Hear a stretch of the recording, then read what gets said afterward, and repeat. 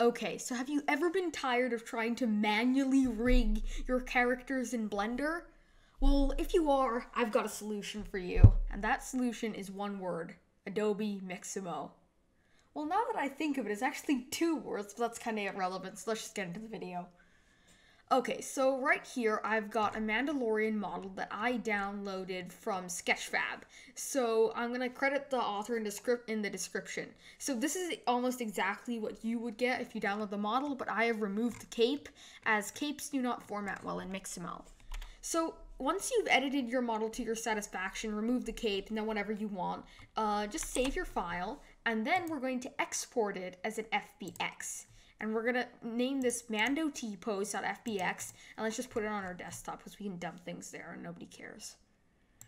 Okay, so we've exported our FBX now, save our file again, and now let's hop into Chrome.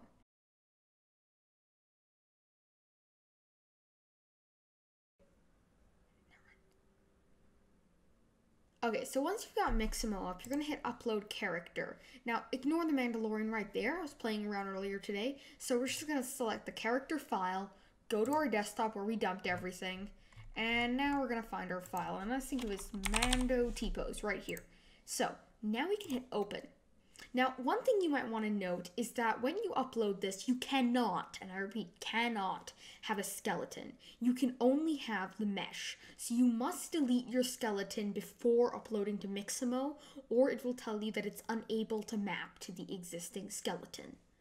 But if you've done that and you've uploaded it, you should see a screen like this.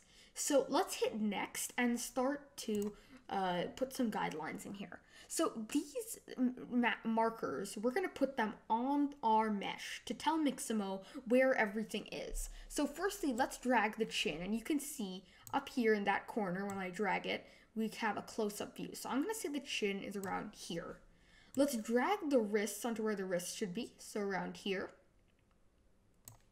Let's drag our elbows right here. And you can notice that whenever I drag them somewhere, it starts, the other one moves as well. Now, if your character is slightly irregular, you can uncheck this use symmetry, so you can drag them individually. But mine isn't, so I'm just gonna keep that checked. Let's move to the knees now. And let's do the groin finally. Alright, so now that this is done, you might, if your character has no fingers, 2 fingers, or 3 fingers, you might want to select one of those. But if your character is a normal person like this, you can just select Standard Skeleton 65. And now let's hit Next. And this is where the magic happens. Now Mixamo is automatically rigging our file. So it'll take up to 2 minutes, but in my experience, it's always been under a minute or so. But now you gotta wait.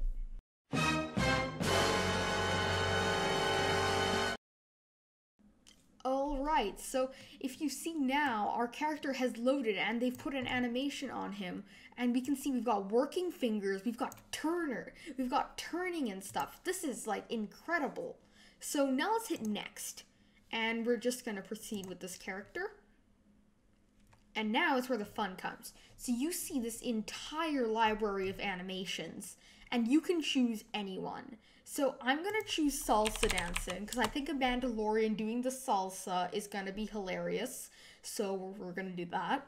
So I'm just going to click on one of the animations. Once you click on it, it's going to take a little bit to load, but then it automatically rigs that to your character, which is crazy. So this salsa dancing is really cool. But we could also use a gun animation. So you're going to search up there. And then we got like something like this. We've got so many. So if I'm going to go back and I'm just going to do like, I'm going to do a break dance. So if you search, you can see that we get all of these. Now, these characters are just examples. And generally, the blue characters are inherently male in their dancing, but the female characters also work pretty well sometimes. So something like this would work. So I'm going to go back to salsa. This is just an example because in my opinion salsa is really hilarious. So now that you've got that, you can firstly edit these. So if you change your hands down, you can see that once it loads, you can see that our hands are just not moving much, like the fingers. And overdrive is a really fun thing to play around with, because if we turn it down, it's basically almost like the speed of the animation. Like, see, now he's going pretty slow, and it's nice. So I'm gonna keep it around 16. Actually, I'm gonna turn it up slightly to maybe 31. Yeah, that's good. Now I'm gonna download our animation. So right here, you're gonna click on download. So take note of this, we're running at 30 frames per second, so you might want to set Blender to play your animation at 30 frames per second. And also, we're downloading with skin. If we were to download without skin, we would only get the armature, which is good in some cases, but since we want our entire thing, let's just download it with the skin. So now if we hit download, it's going to prepare our download, and then we're going to get our file in an FBX format. So if you downloaded just the armature, it would just be a few kilobytes, but it's 3.2 MB because we are downloading with our mesh. So let's just pause this and go back into Blender.